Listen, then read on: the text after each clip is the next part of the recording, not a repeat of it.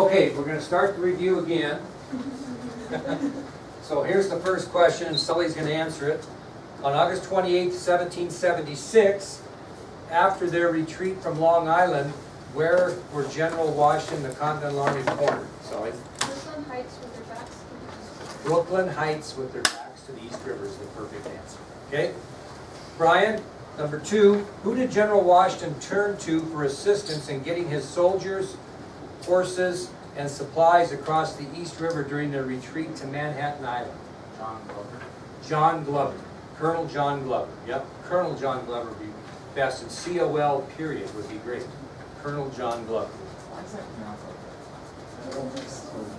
Okay, Emily, my dear, what 2 things did General Washington order his men to do that would deceive the British to think that they were still camped during the retreat across the East River? 10 campfires and a roll empty barrels back in the Very good, yeah, that's exactly right.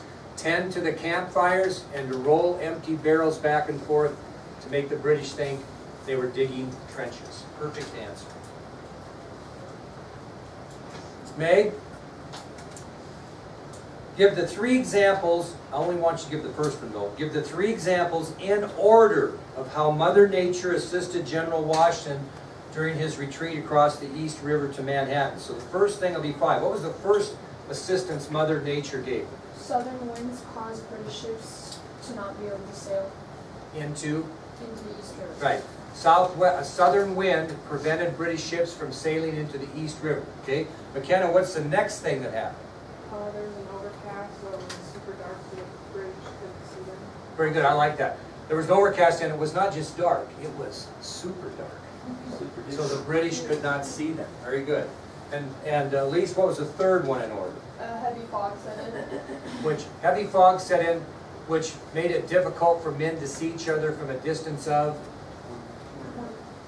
20 feet. Okay?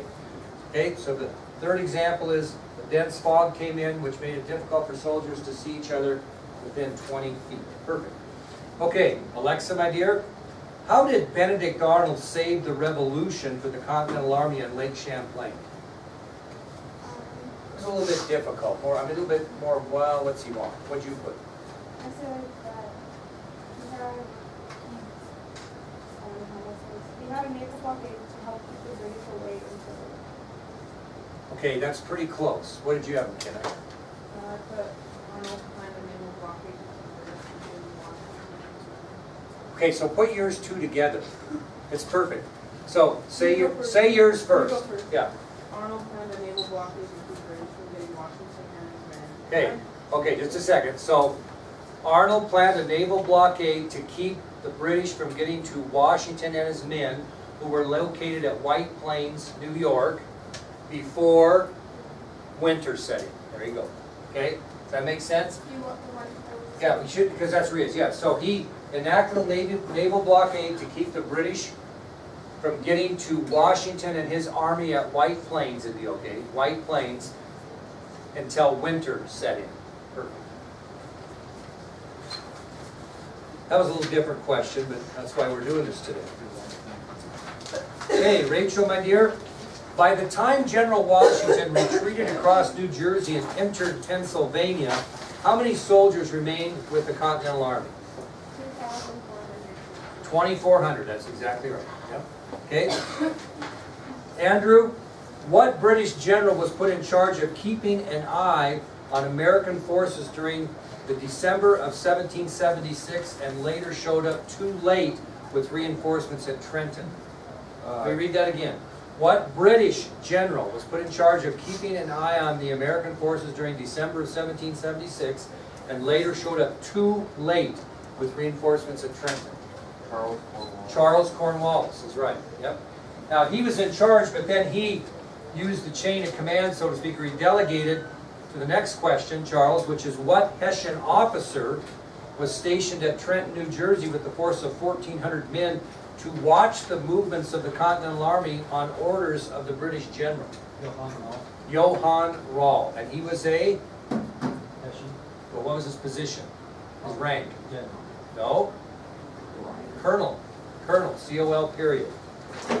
Colonel. Hey, Julie, what British spy provided General Washington with valuable information, allowing him the opportunity to win a decisive victory over the Hessian forces at Trenton? John Honeyman. John Honeyman. Does he hold a rank? No. So John Honeyman's fine. Very good, Julie. Josh,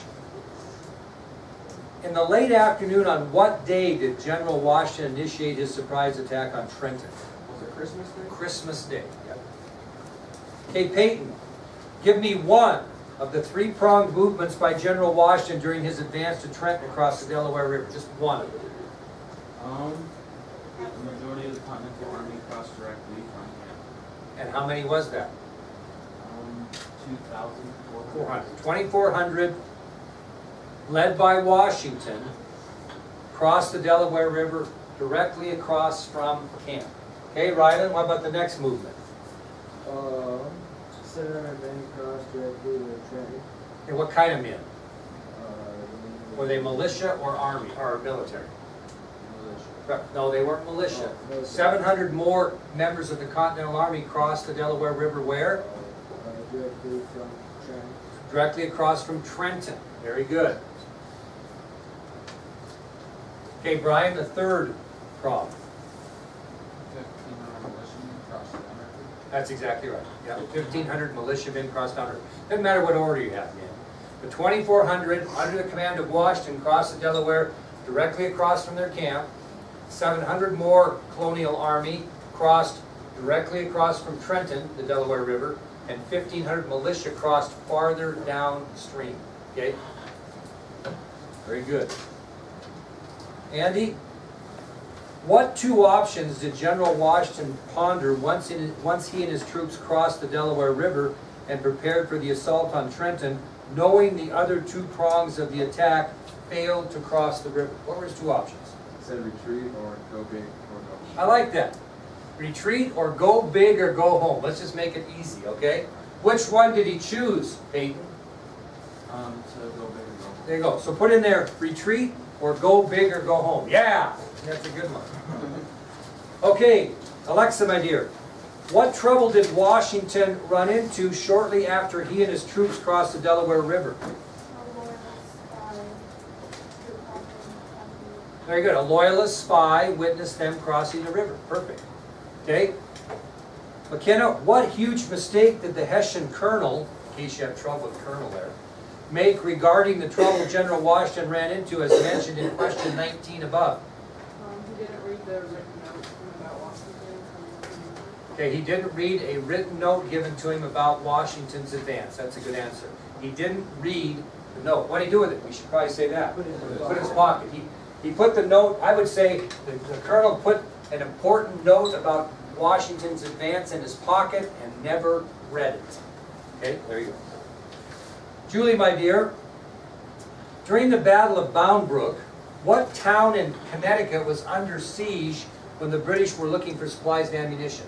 I think it's Denver. Danbury. Now, I think I confused you on that because the Battle of Bound Brook was the battle that happened at Danbury when they burnt the town up and looked for ammunition. The Battle of Richfield was the battle that came afterwards when Sybil Ludington, etc., went and got the militia and they drove them out of Connecticut. There's the difference, okay? All right, Sully, who was the heroine who saved the day during the Battle of Bound Brook because of her historical ride in New York, rounding up militia for her father? Sybil Ludington. Sybil Ludington, okay? Elise, explain what a military musket's like as far as accuracy. Give a description of the accuracy, is what I'm looking for, of a military musket. It would have a smooth interior of the barrel, so it bounced around a lot. What was it? The bullet. The bullet? The bullet. Actually, it's a mini ball. Well, go ahead. Mini ball. And it wasn't very accurate. Because it came out of the barrels. If you watch the video, it came out of the barrel like what? Baseball. I don't know. You know what a knuckleball is? Yeah. A knuckleball, and I can throw a pretty good one, I'll show you sometime. But a knuckleball is a ball that pitcher throws in baseball that's really slow. But the way you throw it, it moves. And it's very hard to hit. Sometimes major league hitters are used to hitting really fast fastballs or curveballs. can't hit a knuckleball because it just weird, it just moves, it drops and everything else. Well, that's what he was saying is what Lisa's saying is it does have a smooth barrel in which the bullet, we'll say bullet although it was a musket ball, the bullet comes down the barrel erratically or bounces around and it comes out of the barrel like a knuckleball and is not very accurate. So, you know, we don't have to write this in your answer, but it's shot in group volleys. They're hoping to hit something, not necessarily what they're aiming at. Okay, very good. Now tell me what a Kentucky long rifle was made of. So Kentucky long rifle had a longer barrel, and the inside of the barrel was grooved. Very good. So when the ball came through, it rotated Right. instead of bouncing around, causing it to, when it came out, it like went Very more accurate. accurate. That's good. Yep, that's very good. Doesn't the video kind of help you with some of this? I mean, I think it really does. Okay, perfect. Okay, Rachel, I'll be answering the first question here. Who was the Patriots' most famous sniper in the Revolutionary War? Timothy Murphy. Who was his target at Saratoga, Emily? General Simon. Very good. General Simon Fraser. And Andrew, what was the end result? Other than he killed him. He killed the general and forced the British to, not right away, retreat. Okay, they didn't surrender until later. So the third thing is he killed the general, forcing the British to retreat. Okay? Now, I'm going to make a point here as we go. The reason I give you these reviews is I want you to know exactly what the answer is that I'm expecting, and it gives you an opportunity not to have to study everything we talked about. Doesn't that make it easier? Okay, than guessing. Okay. Okay. Andy, do I have this on here twice? If I do, I'm going to be so I do, don't I? This is British Army. Oh, God, thank you. I just ran these tests off. I'm going to be so upset. Okay, Andy, who is the British Army's most famous sniper in the Revolutionary War? Patrick Ferguson. What was he? Anybody remember? What? Captain, right? Captain. C-A-P-T period. Works good. Okay, who was it again? Patrick Ferguson? Okay. Charles, who was his target? Right. And Peyton, what was that end result? Here's what I want you to put, see if you have it. What's the end result? He refuses to shoot George Washington in the back, so they were able to... Okay, he refuses to shoot George Washington in the back, so his legacy becomes, oh, just a second. He refuses to shoot Washington in the back, and he refuses to shoot Washington in the back, and his legacy becomes, I don't want to reword this part. His legacy was defined by the shot he never took. Okay, so the end result was he wouldn't shoot Washington in the back, and his legacy was defined by the shot he didn't take, or something to that effect. Okay? Perfect. Okay? He would not shoot Washington in the back, and his legacy became the shot he didn't take, or something to that effect. Okay, Ryland. During the brutal winter of 1777-78 at Valley Forge, how many American soldiers were trying to survive? 11,000. 11,000. That's exactly right. Okay. Brian, who led the Indian Rescue Party that saved General Washington's starving troops by bringing 600 bushels of white corn to Valley Forge? Han Yeri. Now, you can bet that these guys that are on the ID sheet we're going to want spelled correctly. Okay? And in this particular test, I want first and last names. Okay? First and last names. Josh, who is the man responsible for instilling good discipline into Washington's Continental Army, whipping the troops into a well-oiled professional army at Valley Forge? Baron von Steuben. Baron von Steuben, yeah. Now, we won't worry about Friedrich. Just Baron von Steuben. Okay, very good. All right. Peyton, give me one of the two things France gave Americans of great... Okay, just as a result of the Battle of Saratoga, what two things did France give the American cause of great value? What's the first thing they gave you? France agreed to recognize the independence of American colonies. Nope, that's a good... I know what you're thinking, but that's not what we got out of the deal. What'd you put for the other one? To wage war until America's free. Yeah, you gave the definitions of the treaty, which is okay. That's good to know. I should have probably asked those, but I didn't. So Emily, give me one. No, no. What did we get out of the deal, May? We got military supplies and troops. Worth the equivalent of 13 billion. We received military supplies and equipment in the equivalent of today's 13 billion. Make sure you put today's money, okay? What else we get, Ryland? Marquis de Lafayette. Perfect, that's all you need. Marquis de Lafayette, that's what else we got. You don't put a spunky leader? You could put a spunky leader if you want. Definitely put that. Yeah, definitely put her down. Okay, does anybody have any questions on this test? If you know what we talked about today, you will be absolutely on fire tomorrow. The only thing I want to warn you is I want these names spelt correctly. I want first and last names, and I want their position if they're in the military. Okay? Other than that, we should be good to go. Yes, my dear. So we can just put COL. COL period, CAPT period, GEN period. Yeah. You meant to put General George Washington. Or just What is George this, Jen? Just put GD in. GEN Washington. Okay, test tomorrow. We'll meet in the Commons.